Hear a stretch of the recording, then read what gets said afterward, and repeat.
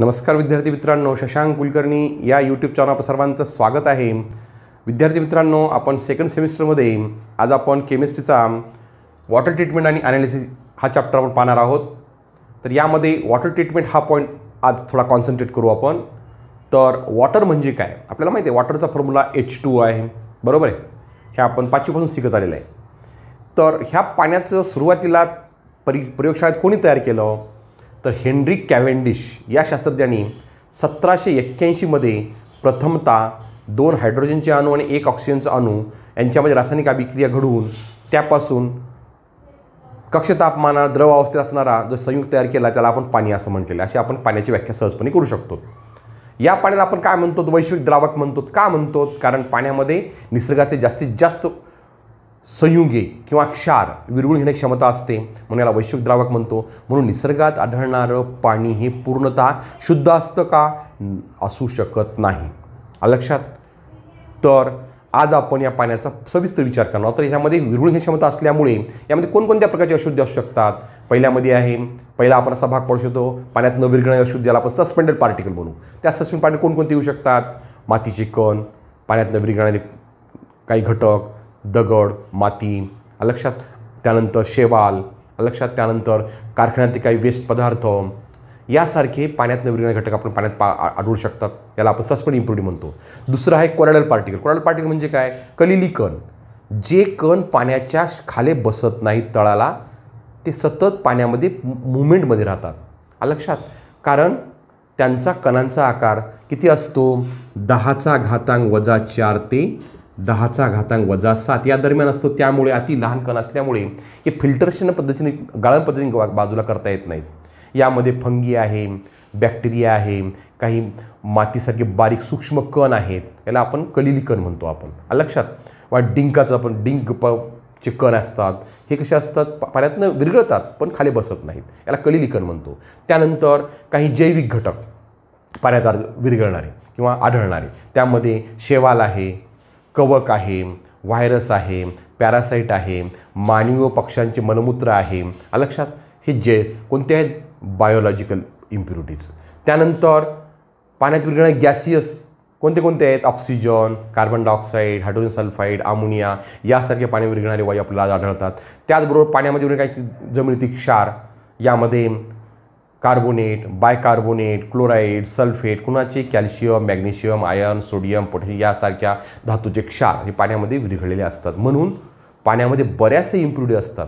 तर या इम्प्युरिटीवरून पाण्यामध्ये प्रकार आपण 2 पाडू शकतो। पहिला प्रकार आहे सॉफ्ट वॉटर, दुसरा आहे हार्ड वॉटर। लक्षात?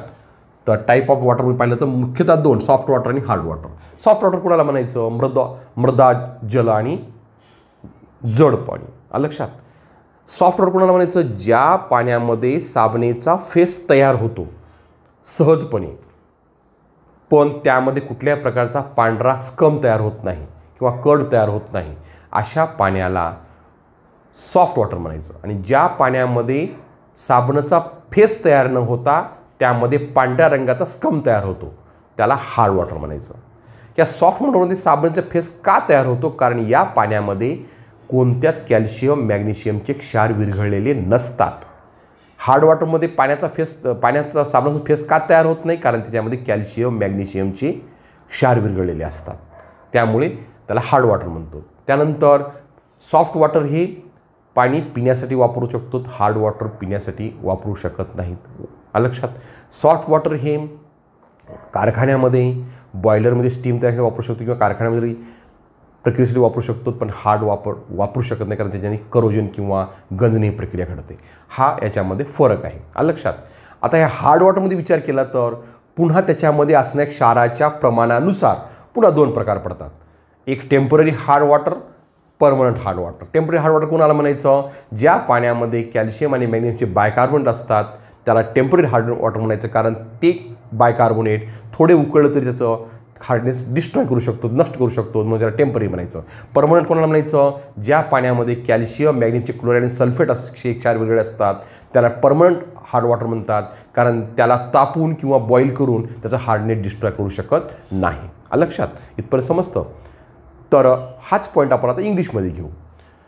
You know that the formula of water is the H2O This H2O molecule firstly prepared in the laboratory in 1781, scientist Henry Cavendish. He take the 2 volume of hydrogen and 1 volume of oxygen and ignite it. By the chemical combination of hydrogen, 2 molecules of hydrogen and 1 molecule of oxygen, they combine chemically and to form a H2O, which is a liquid in state at room temperature. Such compounds are called as the water, the general definitions of water. These water molecules have an ability to dissolve the all naturally occurring salt, inorganic salt. Therefore, this water molecule also called as the universally solvent. Due to this universally solvent property, generally water occur in the nature, they are not 100% pure. They having some impurity. Which type of impurity present in the waters?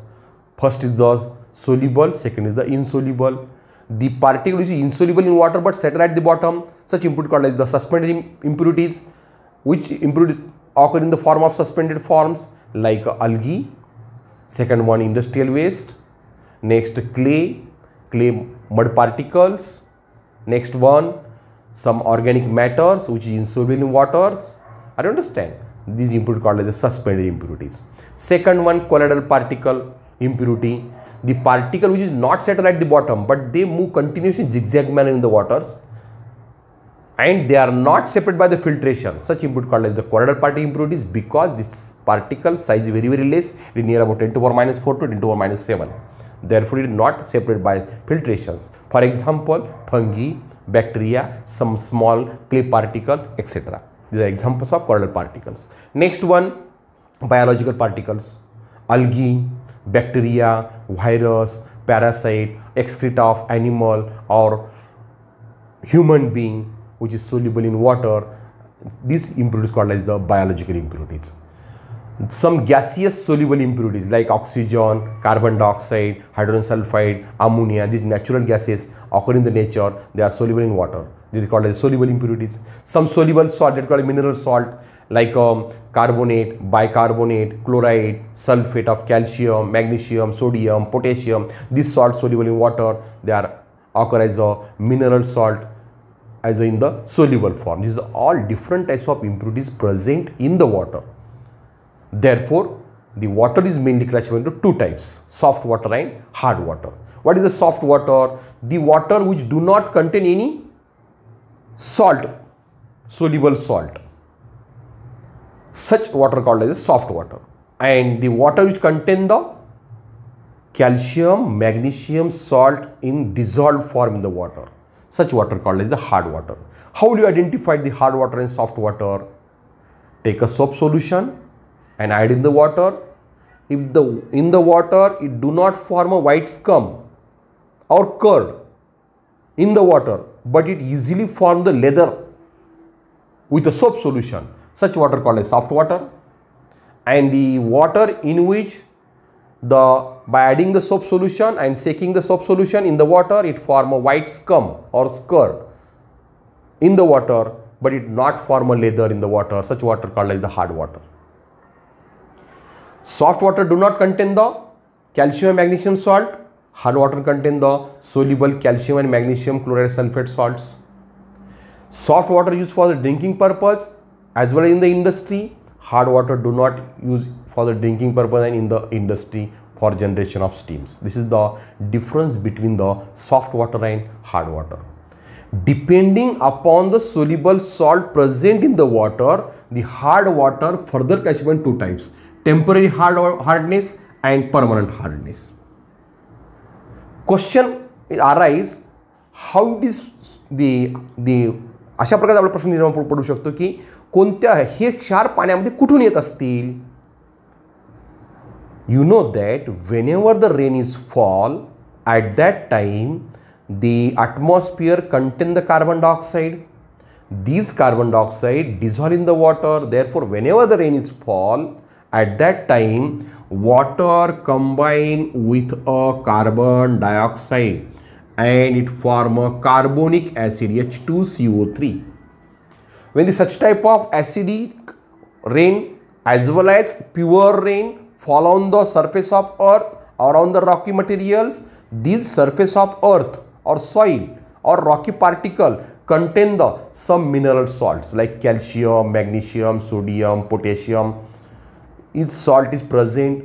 This salt is dissolved in the water. For example, this carbonic acid is react with a calcium carbonate present in the rock and it form a calcium bicarbonate. The name of salt is the calcium bicarbonate. When the rain is fall on the surface of water, then the water is react with a magnesium carbonate present in the earth and it form a magnesium bicarbonate.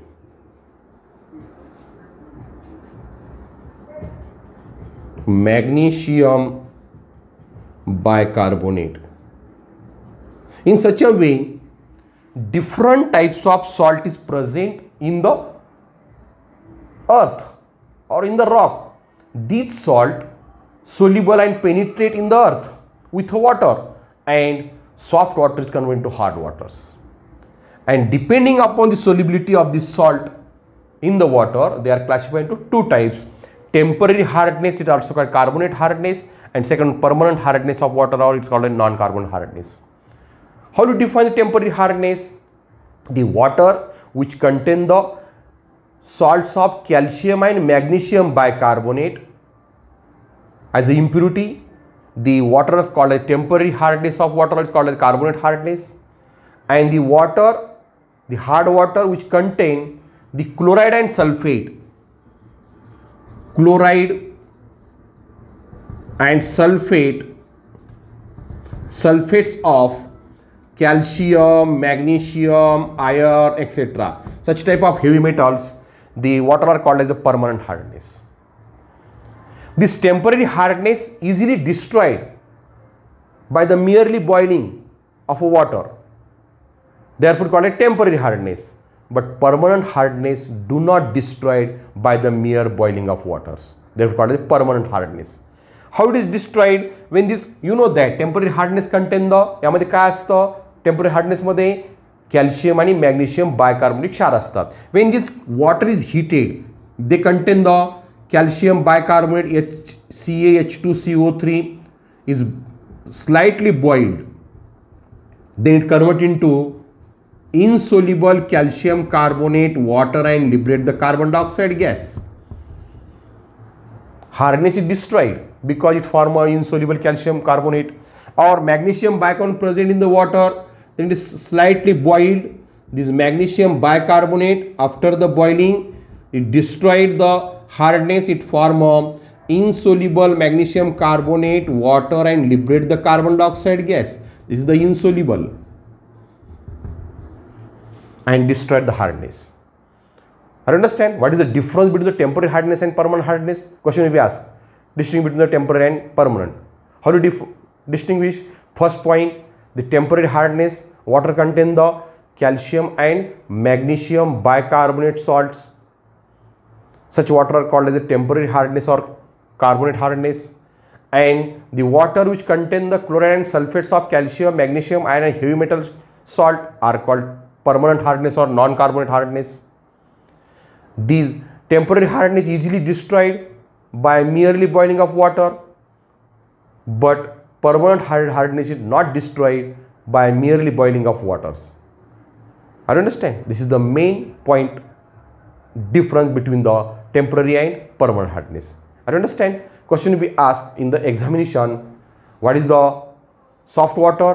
What is the hard water? Distinguish between the soft water and hard water, or which type of question will be asked? They will be given in the description box. I understand. तर या आपल्या व्हिडिओमध्ये description बॉक्समध्ये याचे notes आणि परीक्षेला कोणत्या प्रकारचे प्रश्न येतात हे डिस्क्रिप्शन बॉक्समध्ये दिलेले आहे. तर हा व्हिडिओ पाहिल्यानंतर डिस्क्रिप्शन बॉक्स वाचा आणि होमवर्क लिहून काढा. निश्चितपणे तुमचा हा पॉईंट परफेक्ट होईल. धन्यवाद.